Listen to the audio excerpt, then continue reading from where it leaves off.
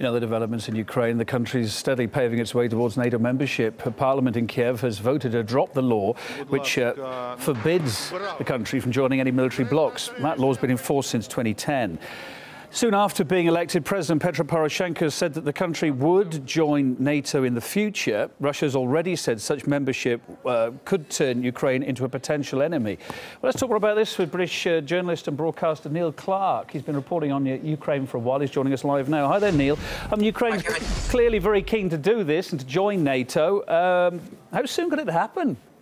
Well, I think, Kevin, that the NATO alliance itself, the member states, will be very divided on this, because it's quite clear that this ratchets it up, really, the dangers. Because if Ukraine was to join NATO, then there would be an incredibly dangerous situation, wouldn't we? Because then we'd have the hawks in the US, for example, claiming, how many times have we heard this year, Kevin, of a Russian invasion of Ukraine, all these phantom invasions? That could be the trigger for all-out war. So it's a very dangerous I mean, I'm perfect. You know, we started this by saying, how soon could it happen? I mean, let's wind it back. Is it likely to happen? Would they allow it to happen? Well, I mean, there is the, if you look at the NATO expansion sort of documents, they say that it's preferable if states actually who have territorial disputes with neighbours, that these are resolved through the OSCE process. It doesn't actually prohibit countries that have territorial disputes from joining. But the inference is that states wouldn't be allowed in if they have outstanding territorial disputes, which, of course, Ukraine does have with Russia, and has disputes with Donbass and Crimea. But NATO has broken its own rules in the past. We've seen that many times. We saw NATO break its own rules when it bombed Yugoslavia in 1999. Yugoslavia was not actually a member state, so NATO went way beyond its charter in doing that. So NATO could bend its rules again and get Ukraine in. I think there'll be certain countries in the NATO alliance who will want Ukraine in, if you like, the more hawkish countries, and other countries will be pretty terrified at the prospect, let's face it, because this, as I said, would be a very dangerous step, and it would make an all-out war much closer, really. Yeah, some caution on the NATO side has been voiced before. Let's just take a listen to some of the latest thoughts about it from a number of people. NATO membership for Ukraine is not on the agenda now. I do not see Ukraine on the way to joining NATO. When the new government says that its goal is Ukraine accession to NATO, this evidently creates great problems. If you choose a NATO path, it's very hard work. There is a lot to do to convince the NATO allies that you can meet the criterion and fulfill their responsibilities.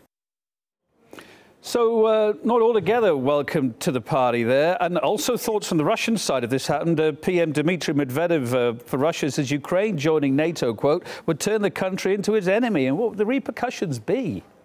Well, I think you know, the Christmas season now, it's supposed to be the time of peace on earth and goodwill to all men. This is a very provocative step from Poroshenko just a few days before Christmas. And I think that it's only going to increase tensions between Ukraine and Russia.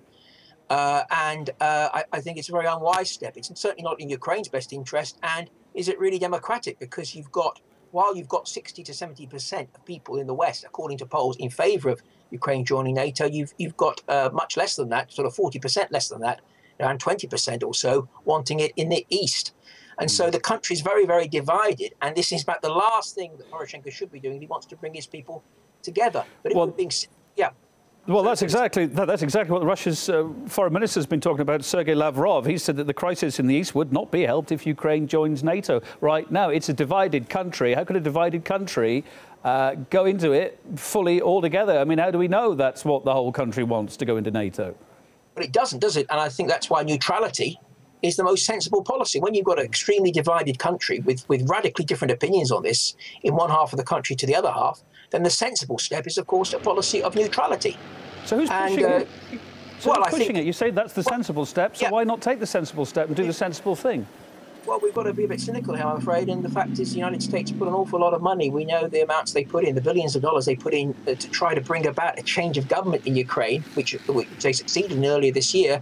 And did they really put all that money in, Kevin, just to have a government following the same policy of neutrality? No, I think the United States very clearly wanted regime change in Ukraine because precisely they wanted to get Ukraine in NATO, as they wanted to get other countries bordering Russia into NATO. That's been their strategy over the past 15, 20 years or so. So I think that Poroshenko, it's very likely he's coming under pressure from the US to actually embark on this path because, as I said, an awful lot of money and time was invested in this project of bringing about a new government in Ukraine by the US and the EU, of course. And I think the aim of the game was to lock the country into what we call Euro-Atlantic structures, which on the one hand is getting the Ukraine on the path towards EU membership, and on the other hand, locking it into NATO. Journalist and broadcaster Neil Clark, thanks for your thoughts today. Appreciate it.